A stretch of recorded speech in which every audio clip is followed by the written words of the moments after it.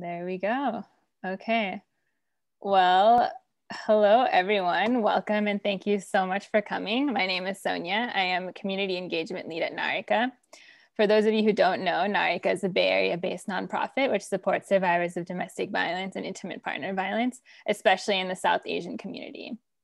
Narika provides free and confidential case management, counseling, safety planning, and job training for survivors of abuse for as many years as they need and entirely for free.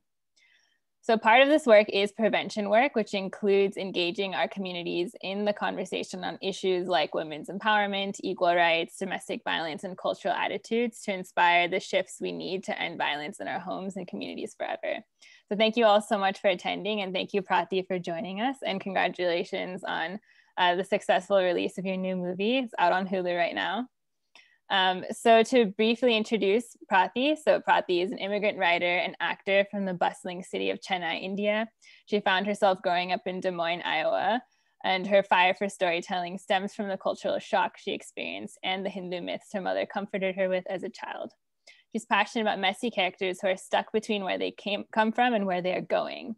And she has written for iZombie for the CW, Titans on HBO Max, and most recently Plan B coming to Hulu on May 28th, which is today. So Plan B is amazing, so funny, and also so heartwarming. It follows Sunny and Lupe on their desperate journey to get access to the Plan B pill in the middle of, I think it's South Dakota, after our perfect South Asian girl, Sunny, has a one-night stand at a party. So hopefully some of you have been able to watch it from our screening link. If not, go watch it this weekend. And just a quick rundown of this event. It is being recorded. I will ask Prathi a few questions for about 15 minutes, and after that we'll open up for Q&A. So please start thinking about any questions you may have about Prathi or the movie or whatever relates to the conversation. So Prathi, my first question is really just tell us about your journey, first from India to America, and also toward becoming a screenwriter and joining the film industry. We'd love to hear more. Sure. So it's quite a simple immigrant story, isn't it? Like I was born in India.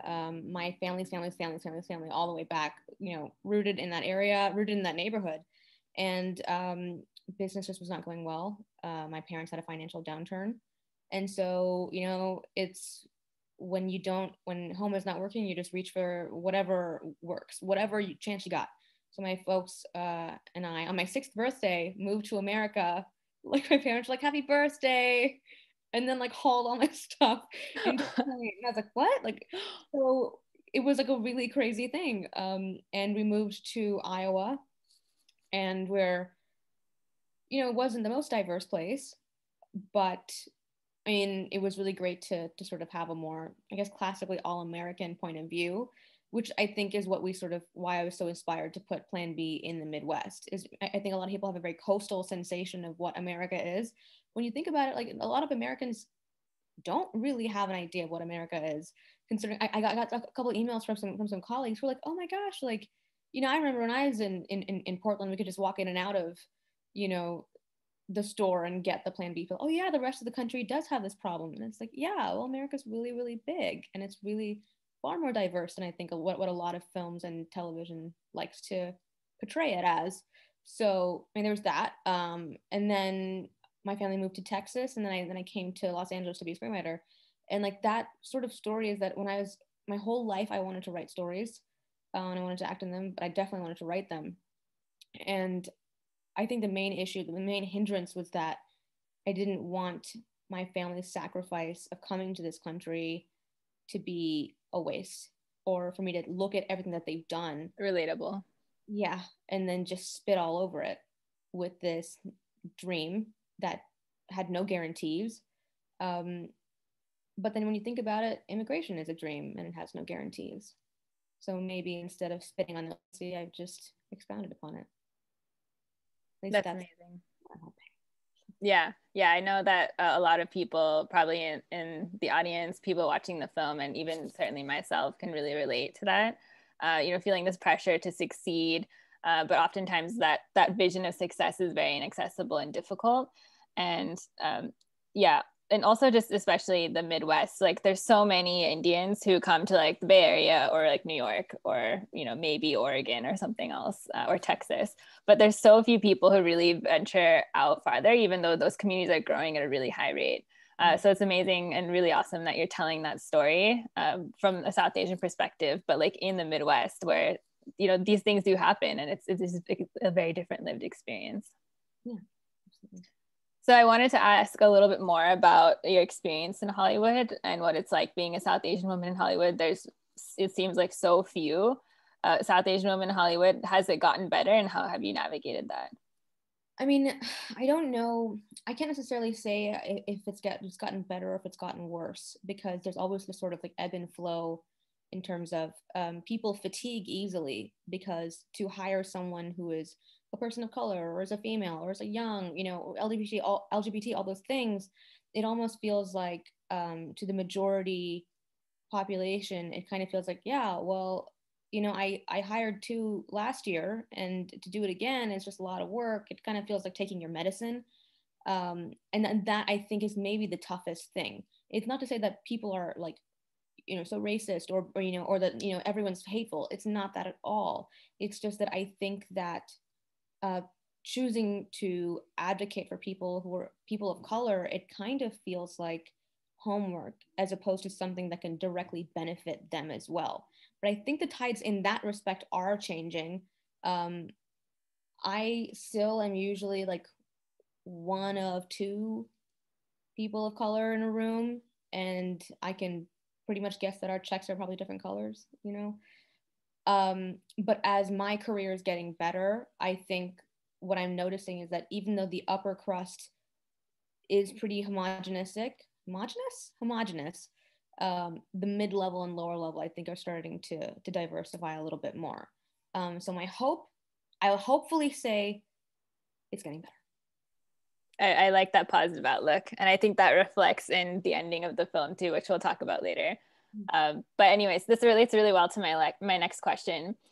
So kind of for context, Narika exists predominantly to serve South Asian populations because we recognize that there are higher rates of abuse and that they require additional cultural considerations when it comes to care. So kind of similarly in your movie and some of your work, why is it important that you include South Asian narratives, and why is it important that Sunny in particular in Plan B is South Asian, especially for this kind of story, which often doesn't feature South Asian characters? It is specifically because there is no easy solution to her problem.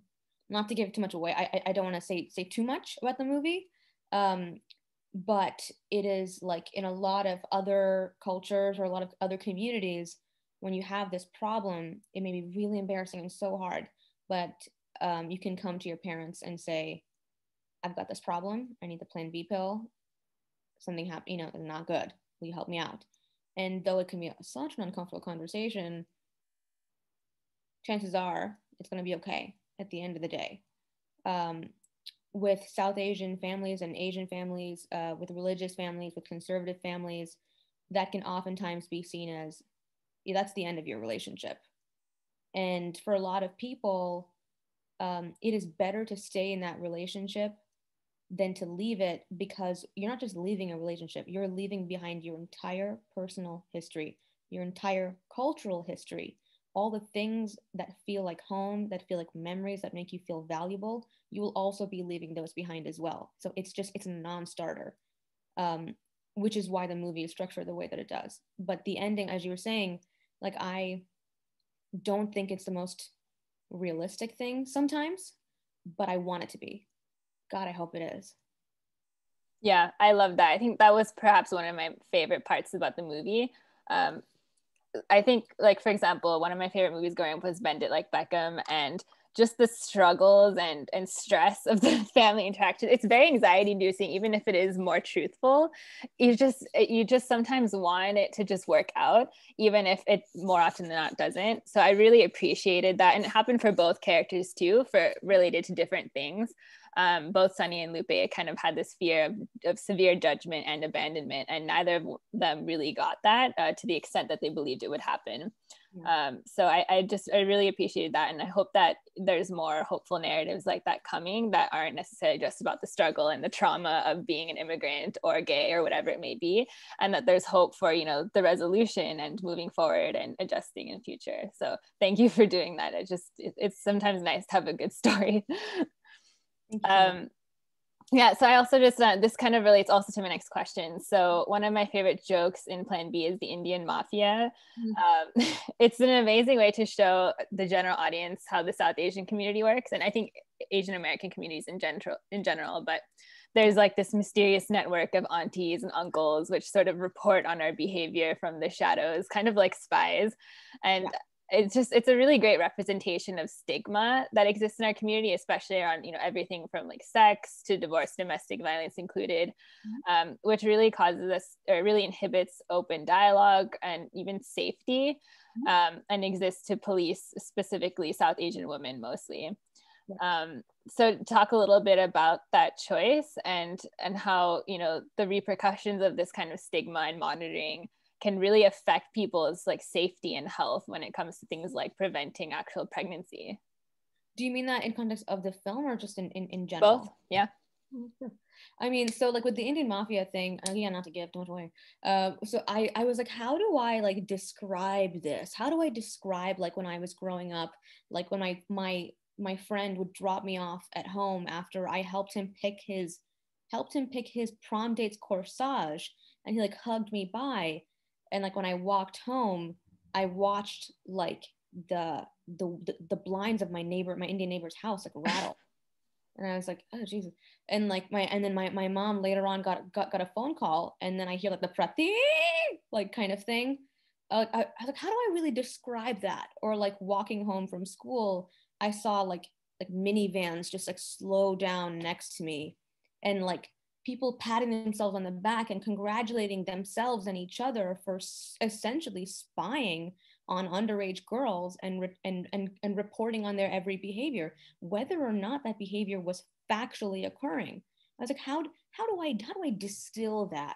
And then when I was describing that to John and Hayden, executive producers on the movie, who I first pitched this to, they're like, yeah, I guess it's kind of like a mafia don, like kind of like a network of spies.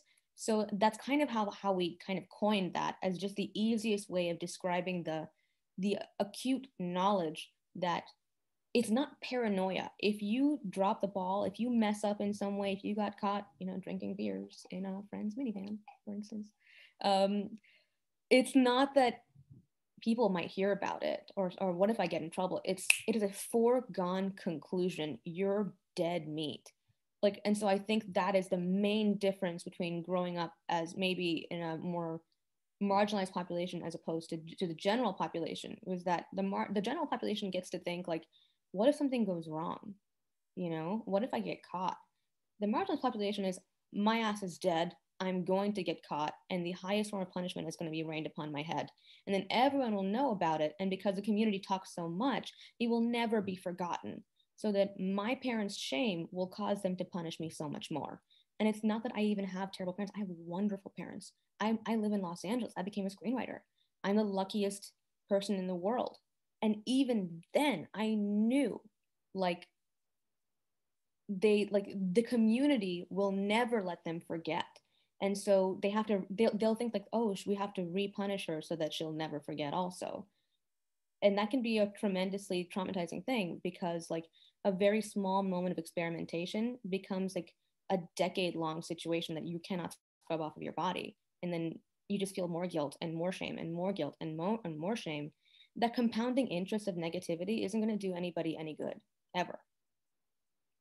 Yeah, I think you put that into words so well, just now, and also in the film itself. It's just the judgment can often be so punitive that we oftentimes, like, there's just a lot of fear about even sharing things. And Sunny has the same experience. Like, she's so terrified the whole film about just telling her mom the truth of what happened. And she loves her mom, like they're the best of pals, like, for a long time. But even so, just this fear of what will happen, it just penetrates all levels of your society and everything that you do. And I think also just the choice to make the pharmacist as well South Asian, as opposed to, a white man would probably would do the same thing in South Dakota. But the fact that this man is also part of, the Indian mafia, I think adds some layers too, that I think, again, maybe wouldn't happen in real life, but I think it lends some more significant truth to that. Actually, it does happen in real life. We went to great lengths to make sure that every law that is present in this film is real and is currently occurring. So the conscience clause is real and it currently occurs. It's currently active in 6 states, most highly seen in the Dakotas.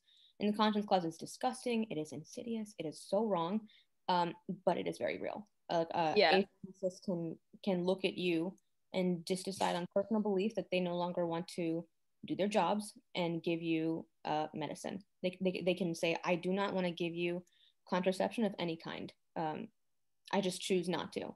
And the thing is, it's a case by case basis, which means that they can look at you and say, you get it. And they can look at me and say, you don't get it.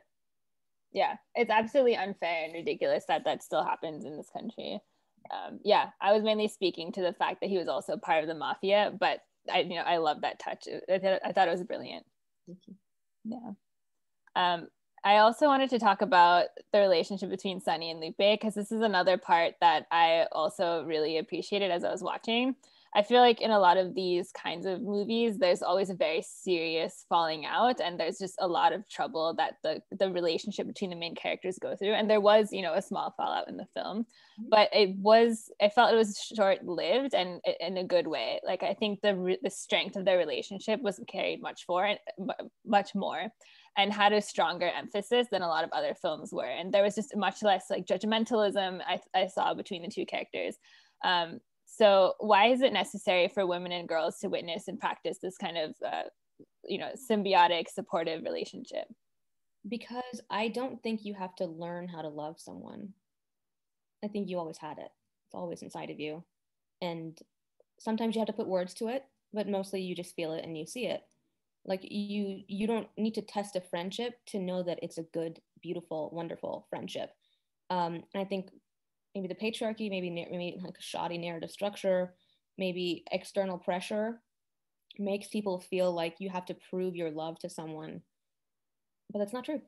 I think, especially also when it comes to things like women's health among women, I feel like there's just like an intrinsic understanding that even if you're on the worst terms with someone, if you're like, I have this problem and it involves my uterus, I feel like most women are like, let's go. We'll go to Vegas, we'll go to the UN, we'll go to Mars. I understand intrinsically. It's just one of those like deep DNA things. I think it's also so much like, like the Indian mafia, where like Indian people see that and they're like, oh yeah, I get it. Like I think women see, I need to get the plan B pill and I don't have enough time and I'm so fucked. Ooh. You're good. Thank you. And it's like, yeah, let's just go. And I don't want to, again, I don't want to spoil anything that occurs with Lupe's story, but what she also goes through, the ending reveal is not like, oh my God, what? A real one, it's just sort of like, of course I love you. Yeah, that's beautiful. And I also agree. I think like it doesn't necessarily require great acts or great moments of realization. It's just like those little things like, yeah, of course I'll do this thing or I'll help you out. And I also really like that how you said kind of like the Indian mafia. It's like the inverse of that. Exactly. It's like the women's alliance. I don't know what you would call it, but that's something we need more of. I just wish we saw more of it. So I'm glad you really chose to include that. Thanks. I feel like what I wanted to say with the movie is that the world can be really tough. Structures out there can be to like kneecap you and shaft you and tell you what you are and what you're worth. And maybe your worth is between your legs. That's all it is. But that doesn't mean it's accurate. That does not mean it's true. That people are far more good and far more beautiful and far more kind than they're oftentimes given a chance to express. Yeah. Yeah, again, that's really beautiful and motivational, and hopefully other people see that too in the film, because I definitely did. So so I just have one last question, then after that we'll move into Q&A from the audience. So if you have any, you can feel free to use the chat or start thinking about it. So my last question is, as I mentioned, we're a nonprofit which supports survivors of domestic violence, especially in the South Asian immigrant community. So why is it important that we show South Asian women like Sunny, who are empowered or at least learn empowerment, and South Asian women in relationships also of any kind, you know, friendships as well, that are healthy and mutually beneficial as a part of the movement to change our culture and end violence? Because a lot of what we see is women turning against each other, not knowing what a healthy relationship is, not knowing what they want or having the confidence to pursue what they want, or being afraid of stigma, as we've already discussed. So why is it important that specifically South Asian women are able to see these kinds of narratives? I think because the culture can, again, as we spoke about earlier, police and peck at women until they just don't even know what their own values are, or what they're good for in this world. You know, I think so many people try to assign your value to your chastity, to your virginity, or to your having sex. You know, any of those. You know, where you can oftentimes get exoticized, but then also at home within your community, if you have so much as, you know, thought of a penis, you're dirty, sort of thing. It's just a really awful thing. But so I think it's extremely important for South Asian women to sort of have an example of what it is to reach out to somebody, and not be rebuffed and not be thought of as less than in any capacity at all. I think that was so imperative. I think it's also really important to show that, like, South Asian women, even though have been neutered in general, can still be horny, and that is not a sin. Like, Sunny masturbates, she has sex, she fantasizes like a lot. Like, there was a line that eventually didn't make it in the film, but she's ranting about how horny she is, and she literally says, "Someone just put a finger in me, someone, anyone," sort of thing. And like, it is not a sin to be a person with a three-dimensional capacity of life. Like, it's not like losing your virginity, it's not losing anything. It's gaining a new facet of your lived experience. You're on this earth one damn time. And if you don't get a chance to express who you are as a person because the rest of the world just keeps pecking at you, I think that's a broken way to live. And expressing your full self should not mean that you're living at the expense of your loved family members or your friends or your community. So that's I want to make that extremely explicitly quite clear. Yeah, that's amazing. And I know I was also like, this is so great. Like, it's not something that's ever been done before. And at least I can't really think of many examples in which South Asian women, like on a main screen or on like a main platform like Hulu, are given like the opportunity to explore that kind of sexual freedom. So that is in a sense very empowering. I can just imagine and see like the aunties watching and being like, oh, you know, horrified just watching it. It's just, I'm sure maybe, I don't know if you've had people in your family who've been like, Prathi wrote this, but yeah. Yeah. I mean, I do think it's sort of like, I do think it's really fun to talk about that kind of stuff. And like, why not? Why not enjoy yourself? Why not have some sort of fun with this? Why not horrify some aunties? Like, what's so wrong with that? You know? It's almost like a sense of beautiful defiance that if someone's going to be watching you from here to Timbuktu all damn day, give them something to see. Like, there's something gutsy about that I never really did when I was under surveillance that much. Um, but if there's one girl or one guy, anyone who like manages to have a respectful conversation with their trusted adults about this sort of content, consider myself a very happy person. Job well done.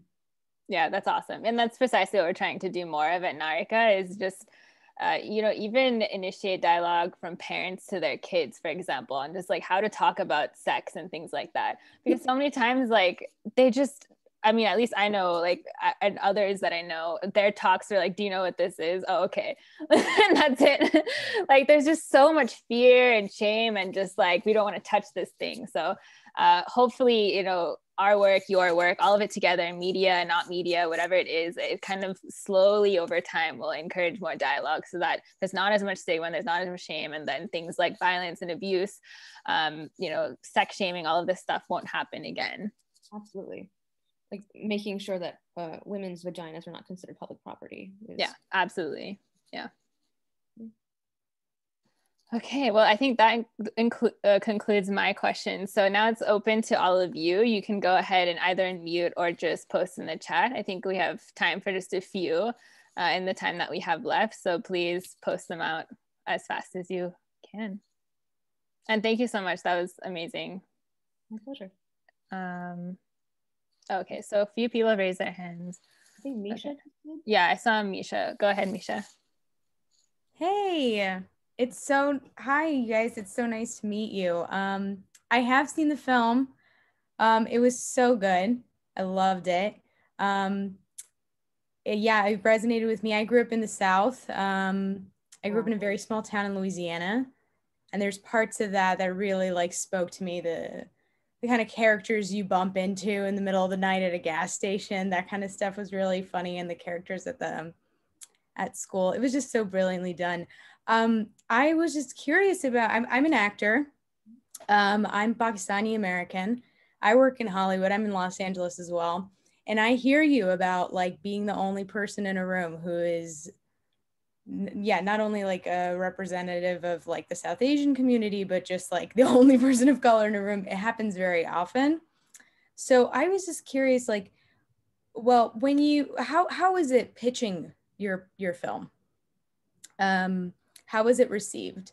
And you know, because for me, it's just like this was such a great film and it resonated with me so deeply. And I would hope to hear that people gave it a big thumbs up. But, you know, I just wanted to hear more about that process. Sure. I mean, I think I had a slightly unusual process.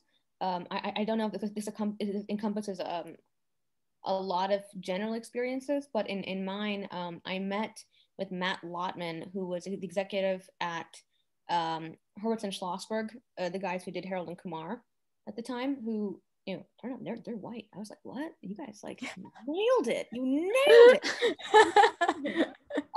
So I was like shocked for one thing, but then went in for that meeting with my writing partner who's Asian, and I was like, so like we are Harold and Kumar. So there was never any kind of like, do you think we should make Sunny white? None of that ever, like, because they're Harold and Kumar guys. So no, it was a very well received. There was never a moment of pushback on the melanin of it all ever. Yeah, it's pretty easy actually in that way. That's fantastic. Awesome. Yeah. Thank you. Well, yeah, that was my only question about, just pitching and when that experience. So, but thanks very much. The movie was great. Loved it. Thank you for sharing and asking. Justin, do you want to go ahead?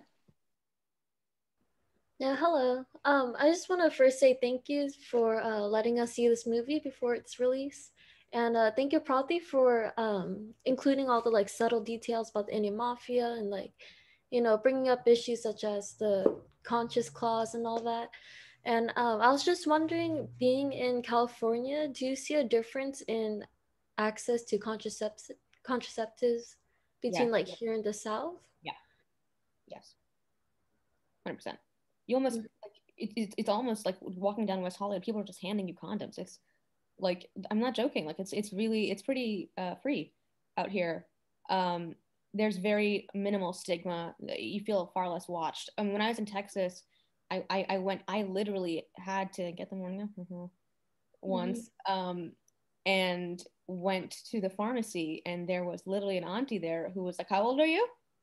And I was like, "I'm 24," kind of thing. And she was like, kind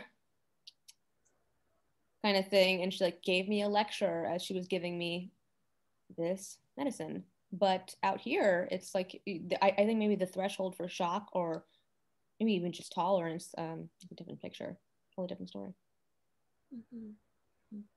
Yeah, thank you. Thank you for your question. Do we have any more? Oh, it looks like we have one. What was your favorite scene to write and favorite scene in the film, from Nina?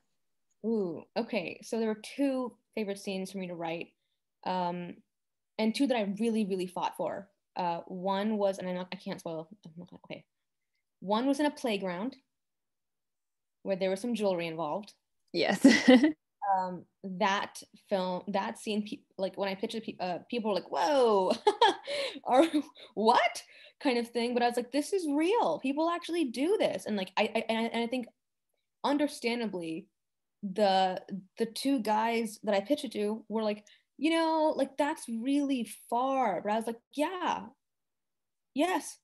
And then Hulu called later on and let them know that it was a scene that they really liked.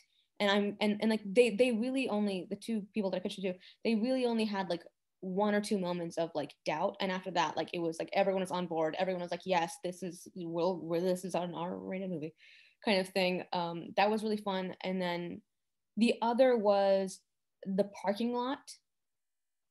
Like Sunny says a 4-word sentence that I've thought 1,000 times when I'm crying.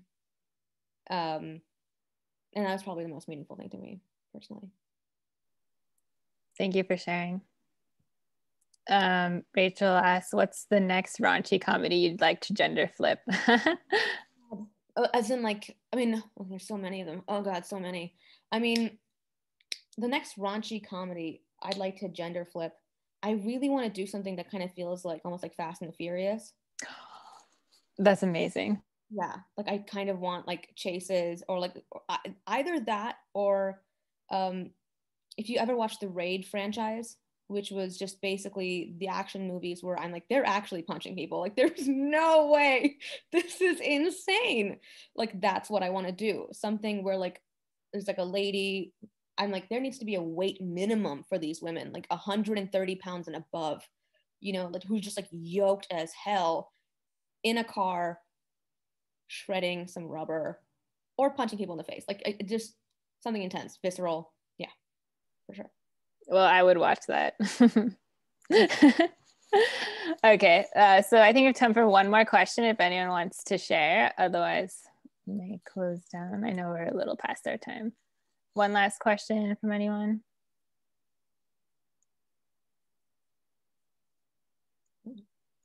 Oh, here we go. Is that a question, Pushpa? Hi everyone. Hello, Pratik. Hi. So question is, there is a Telugu film. Just the plan B is the Telugu film. Is there any way that you are inspired by any topic related to that regional movie Telugu film, Plan B? I haven't seen it. All right. Okay. I'm sorry. Okay. That's very cool. I didn't know that there's a mainland Indian film about Plan B. Is relating to different kind of Plan B, or? It's a regional movie. It's a Telugu movie. So I was just wondering that by any chance, did you get inspired by watching any regional movie or anything that you have been, watching or, I mean, I inspired by Harold and Kumar, Go to White Castle. Basically, we pitched it as a female Harold and Kumar, Go to White Castle, but instead of burgers, it's birth control. Yeah, that's awesome. Yeah, that's not something I ever would have imagined would be, I guess, remade or twisted, but it works really well. Okay, so thank you all so much for attending. Please go watch the film if you haven't already. And really quickly, I will just share, if you know of anyone who does need help with any kind of related domestic violence concern, you can contact Narika here and receive any of these free and confidential services. If you want to learn more, you can follow us on social media. And if you have, the availability to support, you can donate at narc.org/support. And all of those funds directly support our survivors with emergency hotel stay and transportation to shelters, emergency financial aid, legal support, housing support, and all of that. So, but otherwise, thank you guys so much for attending. Have a great weekend, and yeah, enjoy your movie watching. Thank you guys so much for having me. Yes, thank you so much, Prathi. It's so great to meet you and talk to you. Pleasure.